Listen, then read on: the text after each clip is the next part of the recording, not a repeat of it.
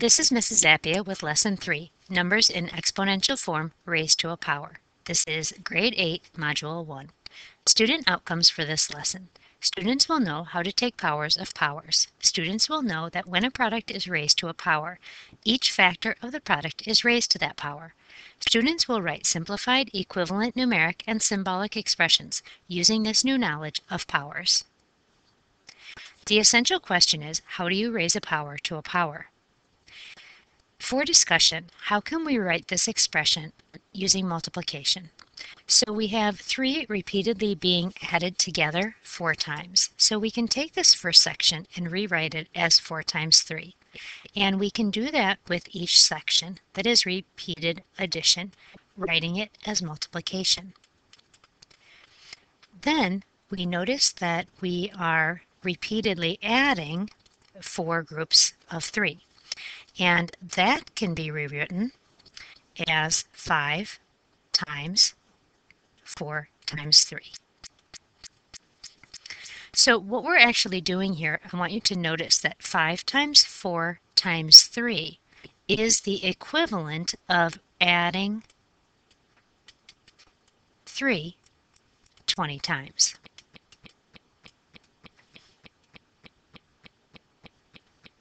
Let's go down to the next section. And here we have repeated multiplication, and we are multiplying 3 over and over. So in our first section, we have 3 times 3 times 3 times 3, and we want to write that expression using exponents.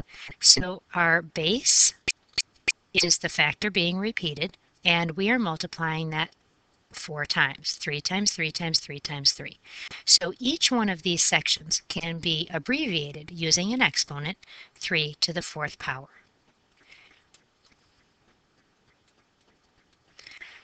Now I have 1, 2, 3, 4. I have 5 times 3 to the 4th power. So I can abbreviate that as well. My base is 3 to the 4th power. And the number of times I'm using it as a factor is 5 times. So this is raising a power to a power. And our essential question is, how do we raise a power to a power? So let's take a look at how we might write that just using 3 as a base, and then what would our exponent be? Looking at example 1, we have 3 to the 4th raised to the 5th power. And 3 to the 4th means repeatedly multiplying 3 4 times. And we are raising that to the 5th power. So what we're doing is we have 3 times 3 times 3 times 3. And we are repeatedly multiplying that times 3 times 3 times 3 times 3. A total of 5 times.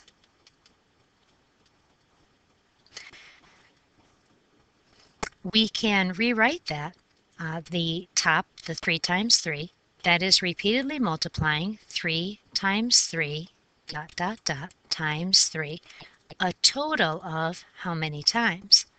Well, up here it's 4 they're in groups of 4 and 5 times. So that would be 5 times 4 times. And so to simplify that, just go down here, and that would be 3 as our base, and then our exponent would be 5 times 4. Let's take a look at example 2. Example 2 is 7 raised to the 2nd power raised to the 6th power. So 7 raised to the 2nd power would be 7 times, whoops, don't want to do that. That would be 7 times 7. And we are raising that to the 6th power. So we are actually taking 7 times 7 and multiplying it times 7 times 7, a total of 6 times. Then we can rewrite that top section here without parentheses as just 7 times 7 times 7. Now, how many times would we need that? Well, they're in groups of 2 here, and we need that 6 times. So that would be a total of 6 times 2 times. So we can actually rewrite 7 squared raised to the 6th power as 7 as a base, and then our exponent would just be 2 times 6. So what I want you to notice here is that we're focusing right now on how it works. If you wanted to fully simplify this, you would answer this as 3 to the 20th. And for this problem, you would fully answer it as 7 to the 12th power. But right now we're focusing on how to raise a power to a power, so we're leaving it in this form. So following that example, then, to raise 1.3 to the 3rd power to the 10th power, how would that work? Well, we would take our base of 1.3, and then we would multiply our exponents, 3 times 10.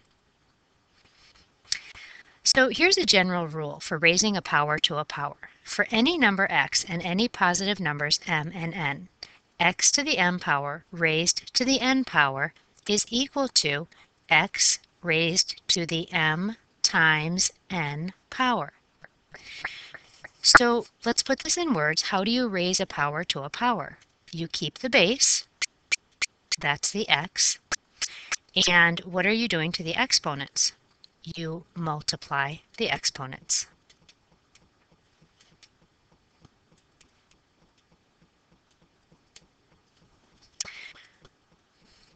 On your own, complete exercise 1, 2, 3, and 4. Pause the video and resume it when you're ready.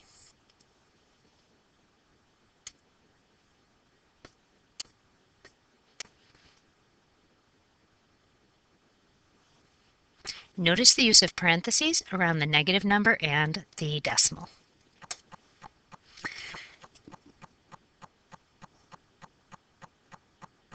For any numbers x and y and any positive number n.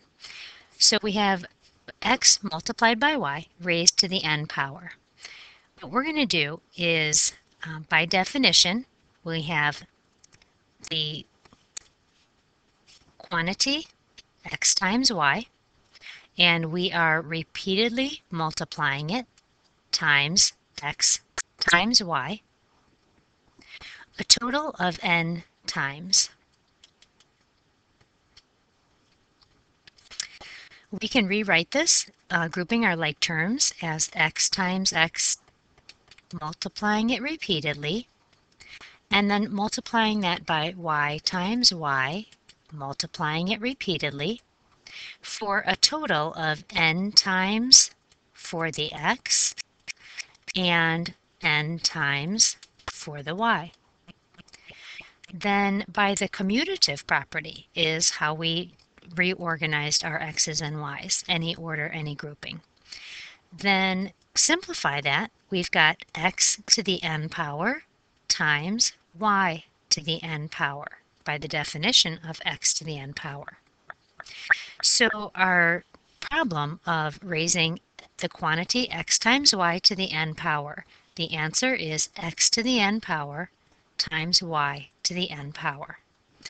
What I want you to notice about this example is that you are raising both the x and the y to the nth power because of the parentheses.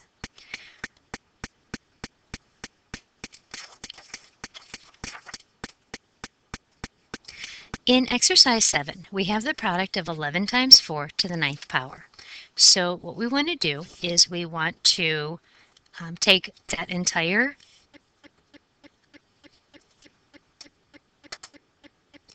expression, 11 times 4, and repeatedly multiply it 9 times. So we won't write this out for every problem, but we'll do it one more time. So we have 11 times 4 repeatedly being multiplied,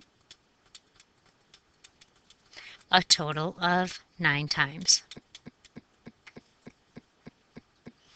Then with any order, any grouping, we can rewrite this putting our 11s first, repeatedly multiplying them, a total of 9 times, and multiply that by 4 being multiplied repeatedly 9 times. So altogether we have 11 to the 9th power times 4 to the 9th power. So I want you to notice that the 9 is being actually distributed to the 11 and the 4. You are raising each one of those terms to the ninth power. And on the previous page, you learned that to raise a power to a power, you actually multiply the powers. So here you might think, well, there's no power for 11 or 4. Well, there is, but it's invisible. So if you had a power for 11, it would be 1.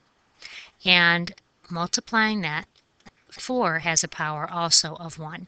So raising that to the power, that would give us 11, and then we multiply our powers, 1 times 9, times 4, then you multiply your powers, 1 times 9, and that's how you get your answer of 11 to the ninth power times 4 to the ninth power.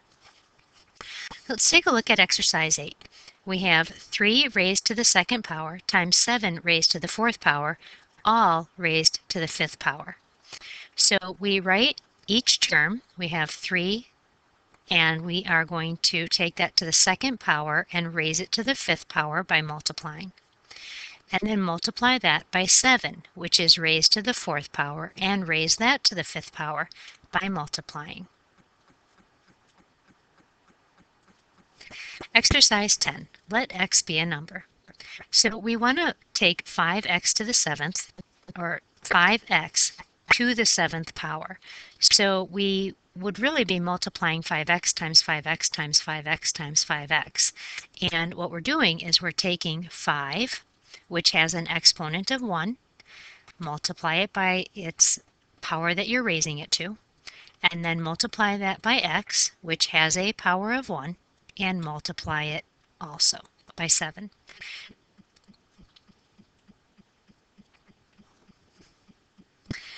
Exercise 11. Let x and y be numbers. So here we have 5xy squared, all raised to the seventh power. So you would be raising 5 to the seventh power. So that's 5, 1 times 7. And then x has an invisible exponent 1. Raise that to the seventh power. And then y squared. And you want to raise that to the seventh power. Multiply it by 7. Exercise 9.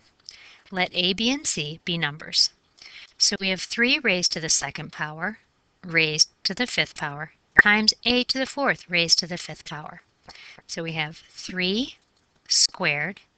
Now we want to raise that to the fifth power, multiply it by 5, times a to the fourth power, and we want to raise that to the fifth power.